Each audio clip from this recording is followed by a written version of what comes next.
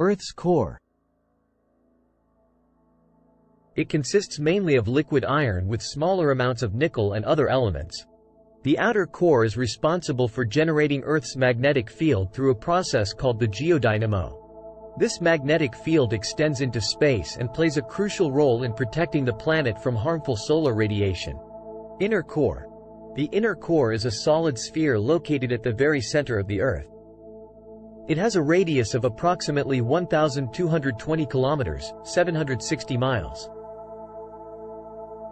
Despite extreme temperatures reaching up to 5,500 degrees Celsius, 9,932 degrees Fahrenheit, the intense pressure from the surrounding layers keeps the inner core solid.